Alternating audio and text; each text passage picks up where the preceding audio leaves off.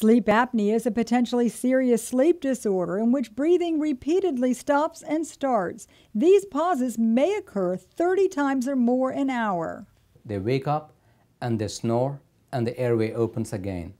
And they do this frequently. Sleep apnea doesn't just affect your sleep quality. The sudden drops in blood oxygen levels can lead to serious health complications if left untreated. People who have obstructive sleep apnea, untreated obstructive sleep apnea for a longer time, they tend to have very high risk for hypertension, very high risk for sudden cardiac death, and also risk for atrial fibrillations, sometimes even cardiac death. The seriousness of sleep apnea is a wake-up call for many people. With its link to obesity, it's a growing condition nationwide. Diagnosing and treating apnea is now an important screening opportunity for your cardiologist. The most important thing is to have diagnosed early and treat it properly to minimize the risk of cardiac risks. Sleep apnea can be treated by lifestyle changes, including losing weight or quitting smoking. Often the use of nighttime breathing devices can alleviate the apnea.